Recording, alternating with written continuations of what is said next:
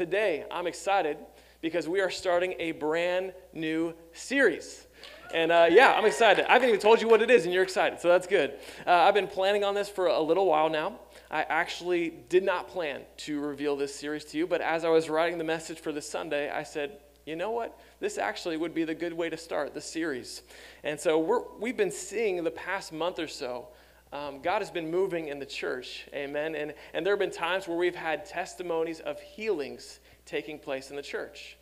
We had, I think, a week or two before Easter, someone got healed of hip, back pain. On Easter Sunday, we prayed for and heard testimonies of people getting healed from migraines and vertigo.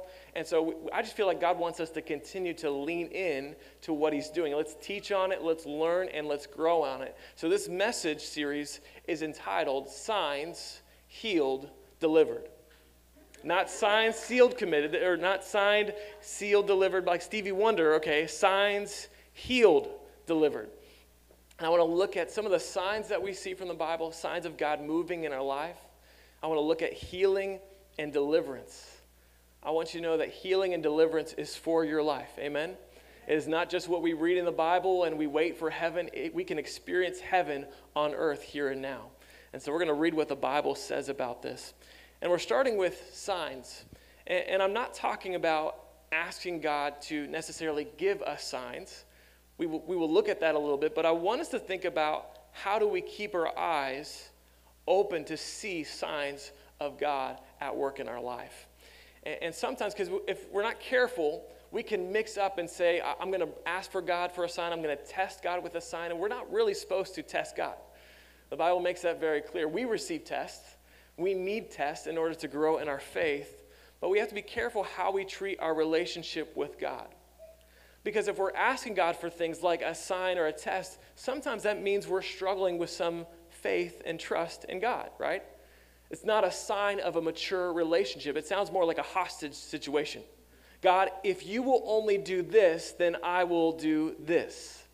It also sounds like maybe your relationship with your children sometimes, right? If you will just eat those last 2 or 3 pieces of broccoli, then we'll talk about a treat later, okay? If you will just do your homework, your cleaning now, we'll talk about video games later, right?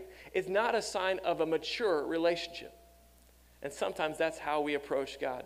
I hear my mom chuckling over there. There might have been, that might have hit too close to home growing up. But I want to look at the times that we're looking for a confirmation from God. Today's message is entitled Confirmation Bias.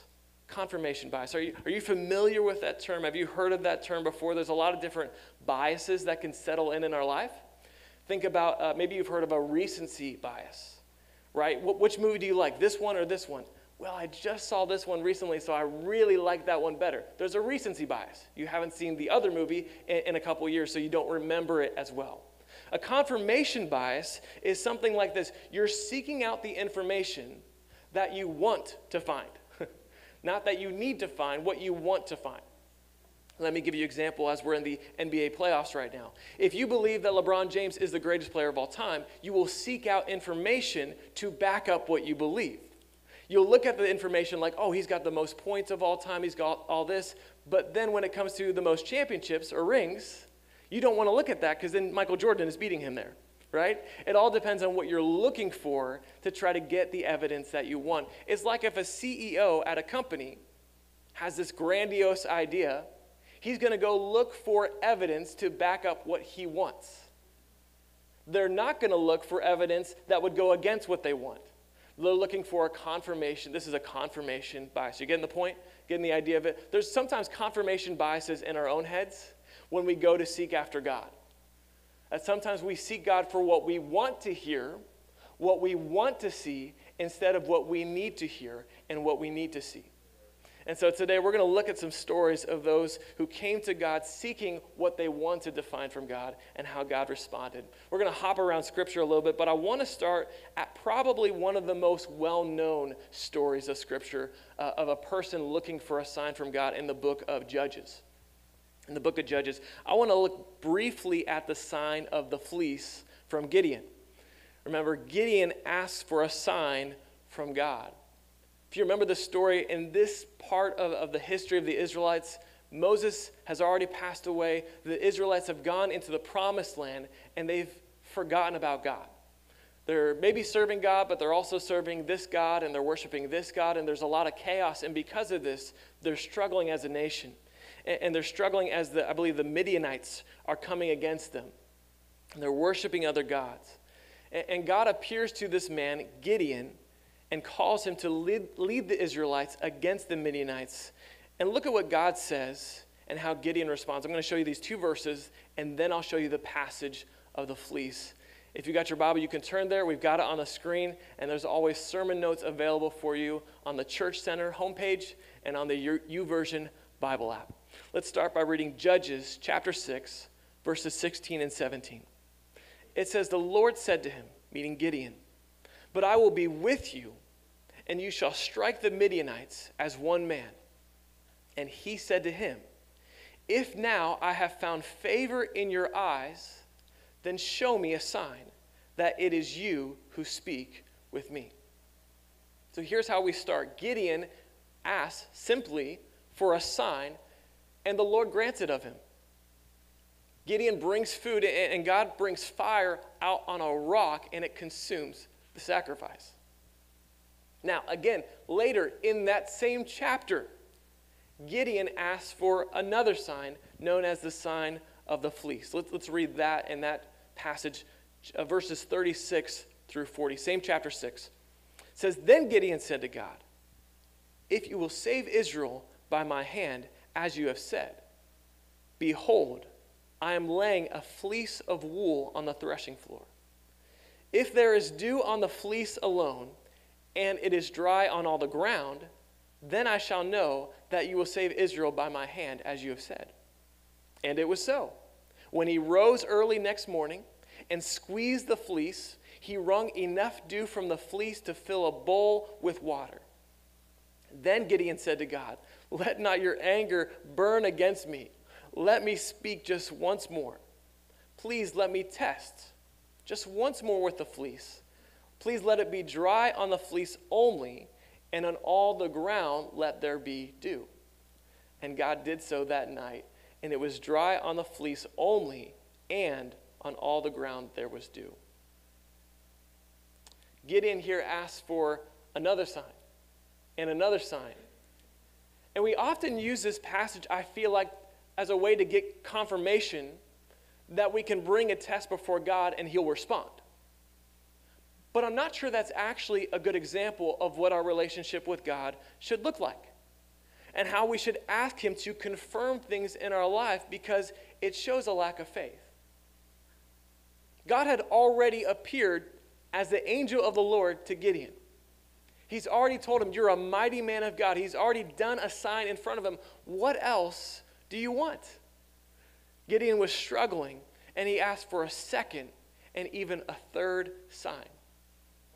Because Gideon's first, actually, it goes into the nature of how science and how things work with the fleece on the ground. And honestly, for me, I don't know about for you, but for me, this is probably one of the most relatable passages in Scripture. I feel like I would do the same thing of asking God, because I would not have my science right, I would not know my biology or whatever, and I would ask God to do something of how he already set up the world to run.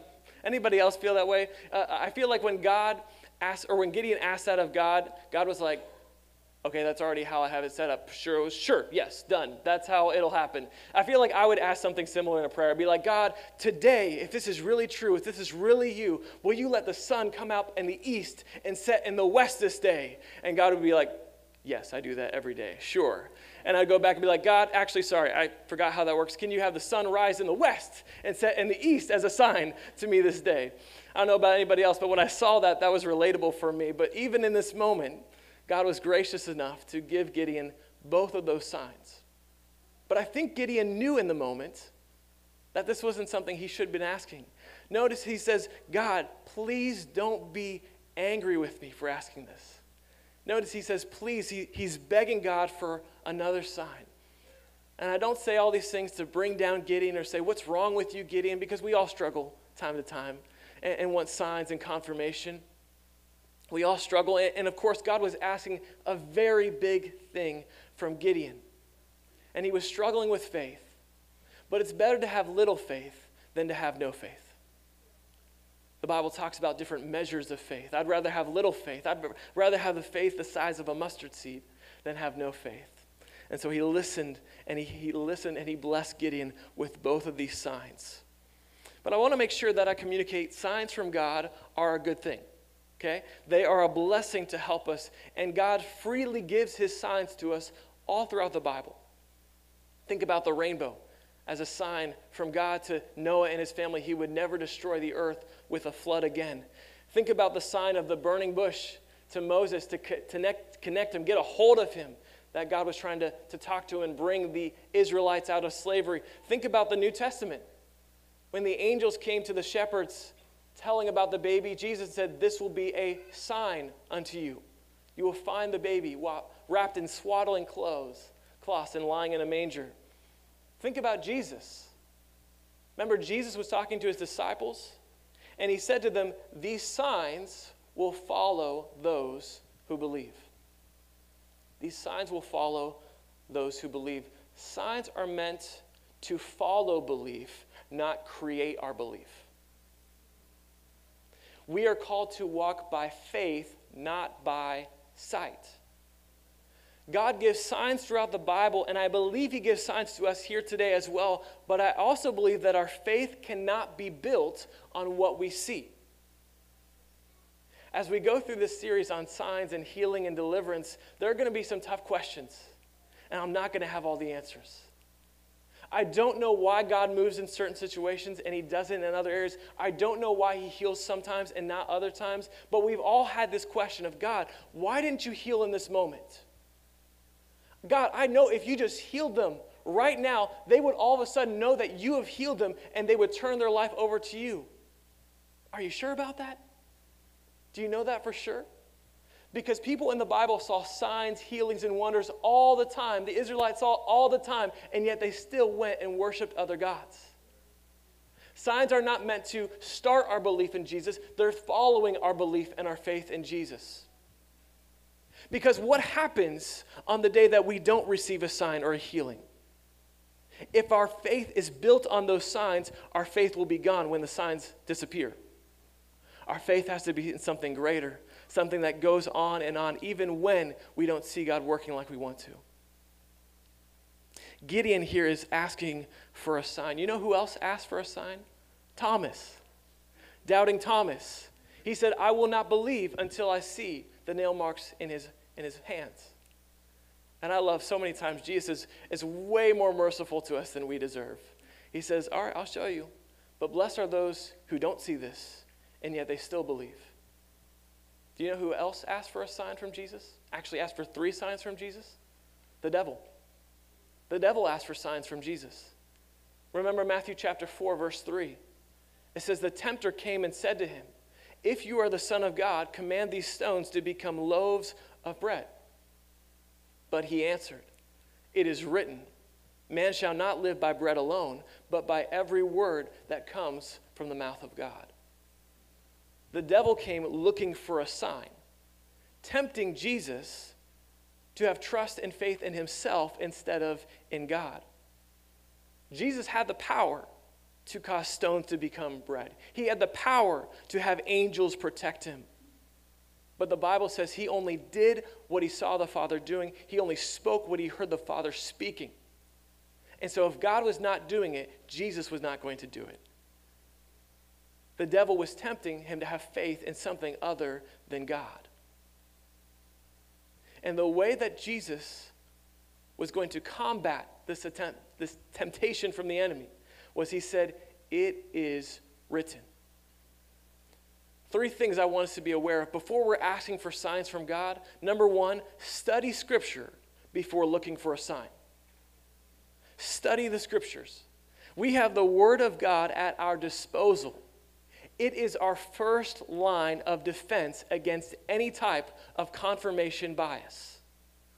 It's our first line of defense against a world and a culture that is continuing to blur the line between what is right and what is wrong. And notice I said study the Scripture. I didn't say just look at it, give it a glance, maybe read it. Study the Scripture. Know what it means. Know the context. Know what the Spirit-inspired authors of the Bible were intending, because even the devil could say Scripture. He actually, in one of those temptations, he quoted Scripture to Jesus, but he didn't know the meaning. Study the Scriptures to know what it means. We have to study and understand, because it will help us determine what is God's will and what is my own bias. The Word of God can ground you and protect you, because you can't tell me that what God is telling you is okay if you're grounded in the Word of God. You can't tell someone it's okay to step out on my spouse if I'm grounded in the Word of God. You can't say it's okay to go out and get drunk if you're grounded in the Word of God. You can't say it's okay to live my lifestyle however I want to. You can't say the homosexual lifestyle lines up with the Word of God if you're grounded in what the Word of God says. This is why our culture is struggling. Because they're picking and choosing what parts they want to read and believe, and they're throwing away the rest. We have to understand, we have to be grounded in what the Word of God. The confirmation bias has invaded our culture. And we desire to see signs from God, and in the process, we've ignored the Word of God. When questions, thoughts, and ideas come to our mind, we have to sift them first through the Word of God. Studying what He said. There will be people that come up to me and ask for advice with situations in their life, couples, singles, whoever. And I give them some advice if I can, if God helps me, because I don't have all the answers. But do you know where I start? I said, okay, well, have you read the Bible recently? Have you prayed recently about this? No? Maybe you should start there.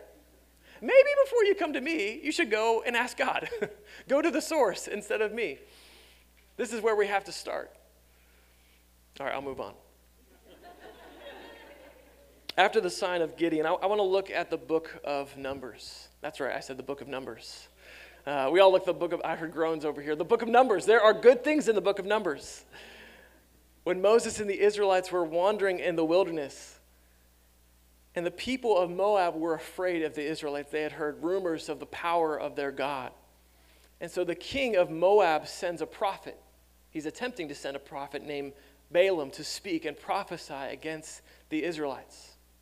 So there's a group of elders that come out to Balaam, and they have this proposal. Here's what Balaam says in response to their proposal. Numbers chapter 22. Starting in verse 8, it says this. Balaam spoke to the priests, and he said, "Lodge here tonight, and I will bring back word to you as the Lord speaks to me."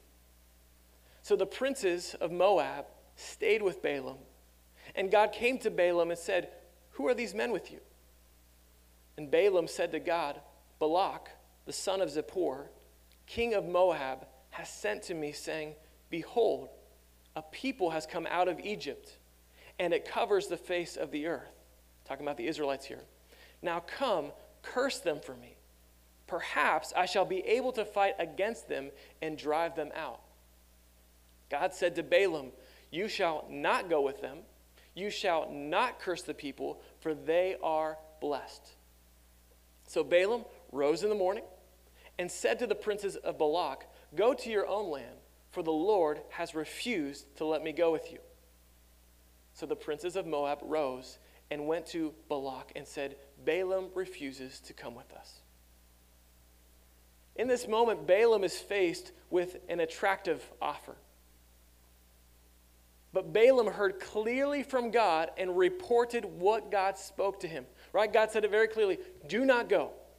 Do not curse them. They are blessed. Those are the three sentences he basically said. Balaam only knows this because he has taken time to get away and to seek God. We can only hear from God as we take time to get away from the noise and the distractions and seek God. Number 2, in our confirmation bias, seek the Spirit before looking for a sign. Study Scripture, seek the Spirit. If we want to know what God wants for our lives, we have to take time to get alone with Him. In prayer, in our prayer closet, away from the noise. I know this seems like a novel idea. But how many times would we say there's a big decision in our life, it comes up right away, immediately, everything's urgent, right? Everything's like, it has to be done now. We have to know this now. Balaam said, stay here for the night. I'm going to go talk to God, and I'm going to bring back whatever he says. I'm going to bring it to you. We have to be willing to say, pause. I need some prayer time. I need to think about this. Think about different salespeople that come up to you. You got to do this right now. The sale is right now. If you wait, you want to know why they don't want you to wait? Because you'll go back and think, I probably don't need a fifth blender. I probably don't need another this. If I really think about this clearly, how much more clearly can we think when we give it to God in prayer, taking our time to pause? Seek God to protect you from confirmation bias. Take the time to actually sit there and wait. Don't make a brash decision. Seek God. And sometimes in this opportunity, sometimes moments like this actually feel like they're a blessing from God. Right? This came out of nowhere. This has to be a sign that God loves Balaam. He's offering him money and position. The favor of the Lord is here. Sometimes we do this in our life, right? But not every good opportunity that comes our way is a God opportunity. Not always is the first thing that comes our way the best thing that comes our way. Let me step away from a spiritual story for a second, just to give you a practical story. Steve Jobs. In the early 1980s, he was offered the position at PepsiCo to be the head of their company, to be the head of, I think, the president of their operations. That was the title. And Steve Jobs, at the moment, he was just kind of tinkering with this small, not well-known company called Apple. And he was struggling there. But Jobs said famously, maybe you've heard this quote, he said, do you want to sell sugar water for the rest of your life? Or do you want to come with me and change the world? Steve Jobs knew what he was building there was greater than the offer in front of him. But the offer in front of him would give him immediate financial security, immediate high position. But the best opportunity is not always the first opportunity. A good opportunity is not always a God opportunity. Think about Joseph in the Bible. He had a good opportunity, right? He had power, he had authority. He even had the boss's wife throwing herself at him.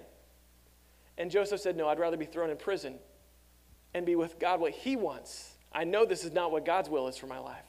I'm going to go the other way. Think about Moses. He was in the family. He was in the courts of Pharaoh. He said, no, I'd rather be with my own people struggling in oppression, following God, than following a good opportunity.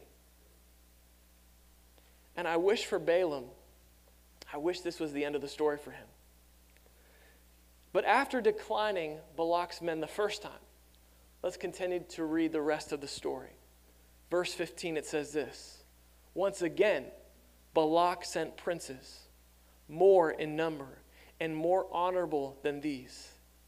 And they came to Balaam and said to him, thus says Balak the son of Zippor, let nothing hinder you from coming to me, for I will surely do you great honor, and whatever you say to me I will do. Come, curse this people for me. But Balaam answered and said to the servants of Balak, though Balak were to give me his house full of silver and gold, I could not go beyond the command of the Lord my God, to do less or more. So you, too, please stay here tonight, that I may know what more the Lord will say to me. And God came to Balaam at night and said to him, if the men have come to call you, rise, go with them, but only do what I tell you. So Balaam rose in the morning and saddled his donkey and went with the princes of Moab. So here's the second time that princes are sent to Balaam. And Balaam goes back to ask God for an answer. Why? Why would he do that? He's already sought the Lord on this. God already said it very clearly, right? Do not go. Do not curse them. They are blessed. So why go back again? I wonder if Balaam was saying all the right things, but in his heart, he desired to go. He desired the wealth that they had to offer him, the power and the authority that they had to offer him. And what does God say? Well, if the men have called you, go ahead and rise with them. You clearly desire what they want more than what I'm telling you. And if I had any questions, if I had any debates on this, like was God angry? Was he happy? I look at the next verse and I know very clearly. Verse 22, it says, after Balaam has left with him, it says, but God's anger was kindled because he went. And the angel of the Lord took his stand in the way as his adversary. I don't know if you've read that before, and I'm sitting there contemplating, I'm like, oh man, that's tough. Is it this? Is it that? And I just keep reading. Oh, very clearly, God did not want Balaam to go. That was not God's will for Balaam. God had already told him not to go. But here's the scary thing. If we continue to ask things of God and show what our heart desires, God is a gentleman. He's not going to force his will on anybody. And he'll say, sure, if that's what you keep asking for, go ahead and do it. I'm not going to stop you. It's clearly not my will. I've already told you what my will is. But God allows us to follow our hearts, which is very scary. And that's why number 3, as we remind ourselves against a confirmation bias, number 3, search your heart before looking for a sign. We need to search our heart for the confirmation bias.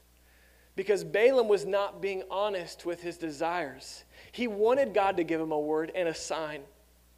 But he wanted to give him the word and the sign that he wanted.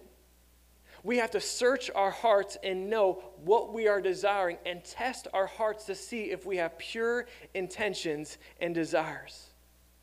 Here are some questions we need to ask ourselves in prayer. Why am I asking God for this sign? Have I aligned my thoughts with God's word? Have I taken time to pause and seek God for this? How will I feel? Here's an important one. How am I going to feel if this goes one way? And how am I going to feel if it actually goes another way? A lot of times for me, that'll show what's in my heart. Oh, I really want it to go a certain way. God, please search my heart. I want your will. I know I want it this way, but I want more importantly what you want for my life. That's why David said this in Psalm 139. He says, search me, O God, and know my heart. Try me and know my thoughts, and see if there be any previous way in me, and lead me in the way everlasting. Another version, if that is confusing, a previous way, it means point out anything in me that offends you, God. Search me. David gave God permission to search him and know his heart and his thoughts. Additionally, some translations don't just say, know my thoughts. It says, know my anxious thoughts. Well, why is that important?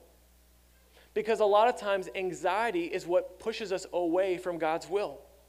A lot of times anxiety is saying, I struggle to trust in you, God, in this situation, and that's why I'm dealing with anxiety. Now, of course, we all have fears. There are things that we struggle with. But sometimes we have to be willing to surrender that to God. I encourage you to invite God to know your thoughts because he knows them regardless. But you're saying, God, I'm an open book. I'm opening my heart to you. Get rid of the things in my life that don't please you. Cleanse my heart. We can't trust our heart. You want to know why I know that? Look at Jeremiah chapter 17, verse 9. It says this, the heart is deceitful above all things and desperately sick. Who can understand it? I, the Lord, search the heart and test the mind to give every man according to his ways, according to the fruit of his deeds. Why does David say to search and know our hearts? Because you cannot trust your heart. You cannot trust your heart. I know it sounds like the right thing to say. Go with your gut. Follow your heart. Have you heard that before? Oh, you have to follow your heart. We've heard that before. It sounds like the right thing, but I promise you it will not serve you well. It will lead you down the wrong path. What happens when we're trying to listen to God, but we're not careful to guard our heart, and we don't invite God to search our heart, is we get a confirmation bias.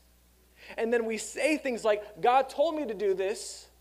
God told me to say this. We play the God card without actually taking time to have our hearts searched and know that it's God's will. The mindset that if my heart wants it, then God must want it is a very, very dangerous place to be. We're then getting into the moment of the concern, what we talked about in communion, of idolatry. We're not actually following God. We're building God to make him what we want him to be, what we want him to say. God gives signs to his people all throughout Scripture. He will confirm his word and his will to us. And we need to be prepared to receive the sign from God, with our hearts prepared to listen, to receive what we need to hear, not what we're wanting to hear. Worship team, would you come up and join? And actually, church, would you stand as we get ready to close? The worship team's just going to play a soft song behind us, and I want to actually turn this into a moment of prayer. It's not going to be a long time. We're not going to draw this out, but one moment, an opportunity to pray and ask God to search our hearts, to know, is there some sort of confirmation bias? Is there something that's blocking me from what God's will really is for my life? And I'm just going to give you an opportunity as we close. You can stand there at your seats. You can sit down. You can kneel. But I'm begging you to take one moment and ask God. I'm going to actually ask you boldly if you would audibly say, God, search my heart. Actually, let's do this together. Let's pray this together. We're going to pray Psalm 139 together. Would you pray this? Say, search me, O God. Know my heart. Test me. Know my anxious thoughts.